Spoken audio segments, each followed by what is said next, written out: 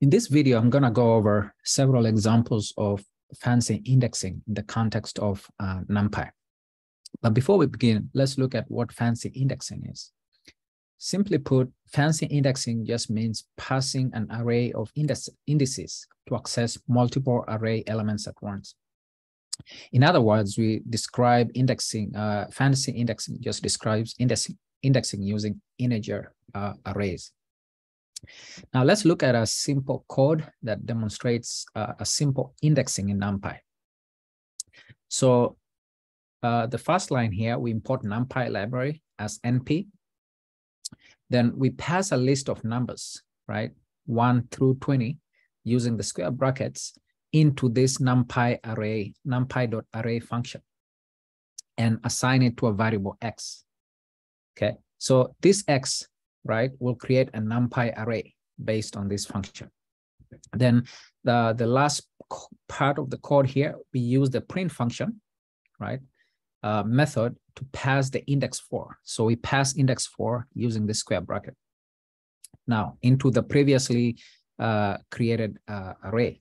So essentially here, when we print this, right, this will return the 5th position, right? So remember, Python index begins from 0. So this will be 0, 1, 2, 3, 4. So again, this will be 0, 1, 2, 3, 4. So the 5th position here will be 50. So let's go ahead and print that. Okay. Now let's look at fancy indexing. The first example. Okay. Again, here we want to import the Numpy library as NP.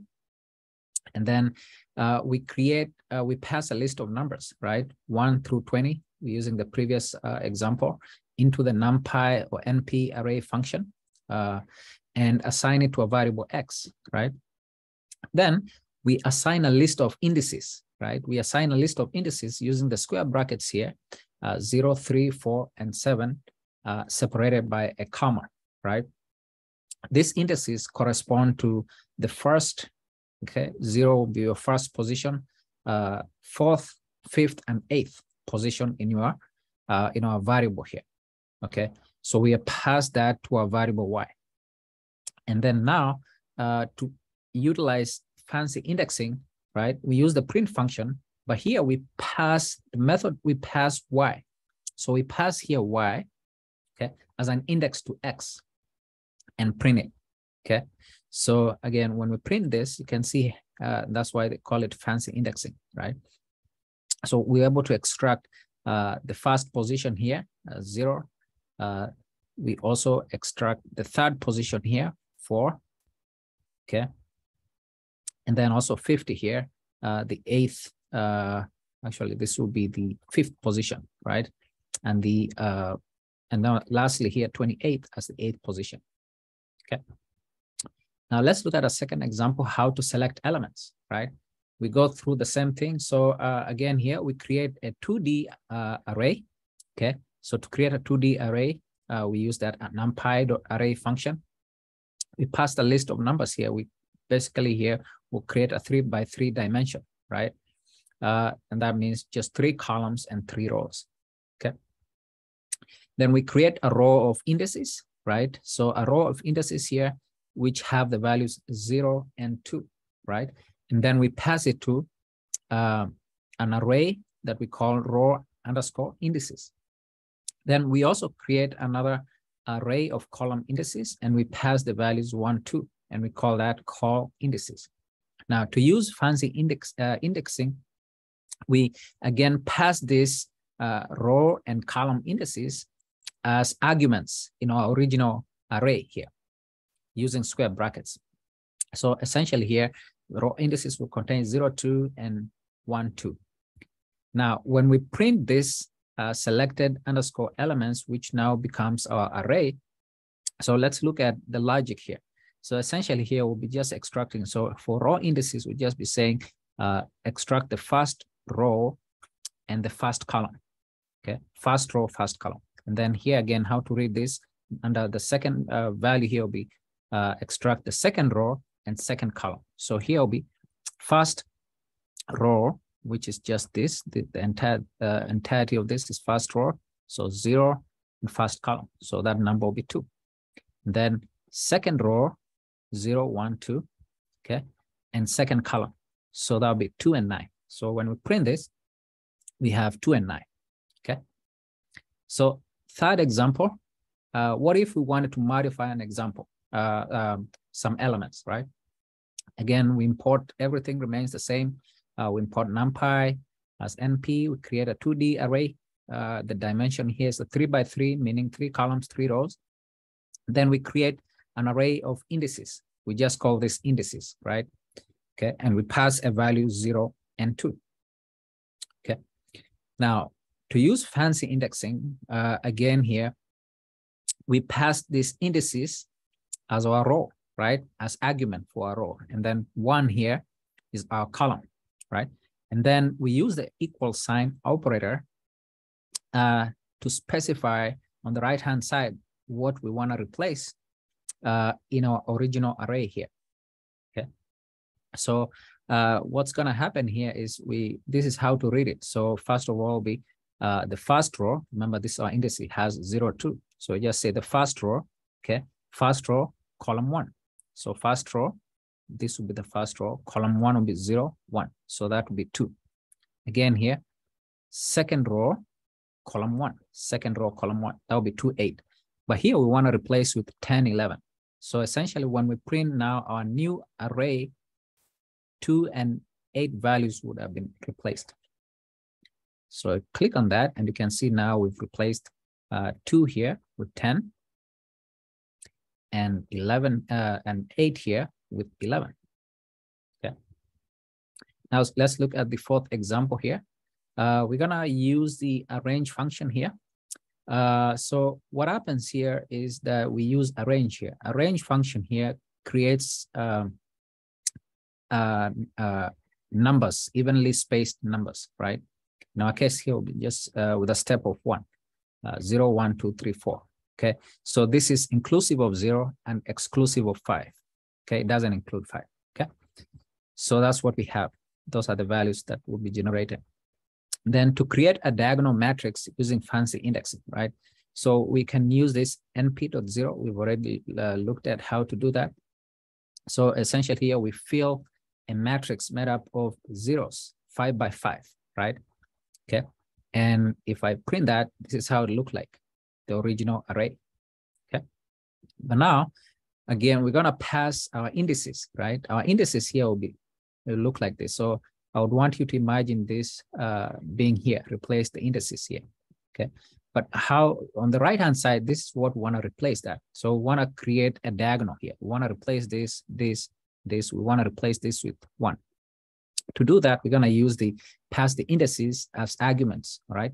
So this will be a row and column. So essentially here we wanna replace, so we're saying here row 0, column 0, right? So row 0, column 0. So we replace this as 1. Then we move on to row 1, column 1. All right, this will be row 1 now. So row 1, column 1. So we replace that. So we keep doing that up to row 4 and column 4, which will be here.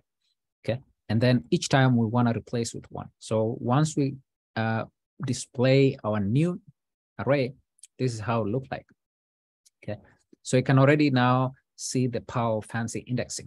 Okay, then here now, example 5.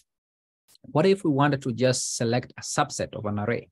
Okay, now here we introduce 2 more functions. We can combine this with other Numpy functions. Here we again create evenly spaced numbers between 1 and 30, meaning that we're gonna include 0 and exclude 30, right?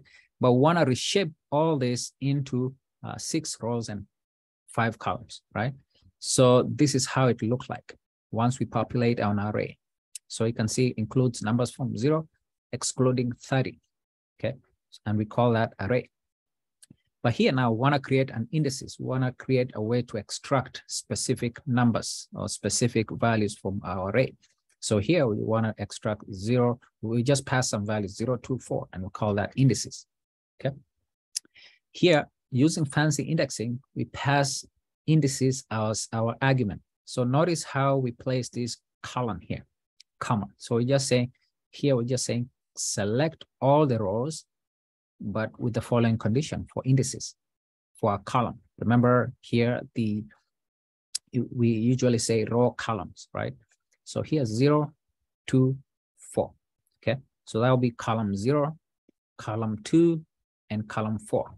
Okay, so here essentially we just want to extract all the rows, right? But only for these conditions, right? For indices. So essentially here, once we print this, we should be able to see this column, and this column. So essentially that's what it means. So we print that, and you can see we've only extracted specific columns. Okay, so this is the power of fancy indexing. And then lastly here, you can see how to use broadcasting as well. The key idea here behind broadcasting is that, when we have shapes of two arrays that are not equal, what Numpy does is use a smaller array to broadcast across the larger array to match its shape. Okay, now let's look at what's going on here. So in this example, we create a 3x3 array of random integers. So we use this function here, np.random.random_randint. So we generate random integers. Okay, so again here, 1 to 11, randomly numbers from 1 to 11. Again, we are not including 11. And then we specify, so actually text these three arguments, okay? The start, the stop, and the size of your array. So 3x3 means just 3 columns and 3 rows. Randomly random numbers between 1 and 11, excluding 11, okay? So once we construct that, we can now create an array of indices, okay? Here we wanna just select the first and last columns. So we use these double square brackets to specify. We just wanna select our, our first and last columns, right? Remember, our size dimension is 3x3, okay? Now, notice that in our initial array here is a 3D array, rather, actually, so it's a 3D array of shape. Rather, it's actually, so the dimension here is 3x3, okay? So Numpy, and here we can see this is it kind of varies, because indices here is a 2D array, right? And our array here also is 2D, okay? So what Numpy will do, will try to broadcast these two arrays together to create a 3D array, okay? So using this, we create a 3D array with the following shape, okay? So 3, 2, 1, okay? 3 just means rows, and then 2 just means the column, and then 1 means the elements, okay? So again here, so if we pass this, you can see, so if we print this, again, if we print this, you can see that this is how it looks like, okay? So essentially here, this is our original array, right? So we kind of just extract what we want based on that indices. So if you look at it closely, you'll see that, so here we're just saying for every, so we want to extract for all the rows, right? Based on these indices. So as I can see here, column 0 here for all the rows. So we want to extract for column 0, right? So you can see here, the first and last column, right? So in our case here, that will be 7 and 5. So first column here is 0, and the second column here is, or rather the last column is 5. That's why we have 7 and 5, okay? We do the same again for the second row, right? For the first column, which is 0, and the last column, which is 2. So we have this value 1 and 9, okay? And lastly here, for last row here, because we don't specify, again for indices, first column and last column. So that will be 3 and 3, okay? So in conclusion, overall, we can say that fancy indexing is a very powerful, facility in Numpy that allows you to select and manipulate specific elements, right? We've seen how to subset elements. We've seen how to do all that using arrays of indices. In some cases, you've seen how you can use Boolean masks. You come across that. Okay, so fancy indexing just allows you to easily perform complex operations on your data, such as sorting, reordering, and just lends to some efficient coding here. Okay, So in summary here, we could say that fancy indexing can be combined with other NumPy features, like we've seen here, broadcasting. We've seen how to use reshaping. We've seen how to use arrange to achieve all this complex array manipulation.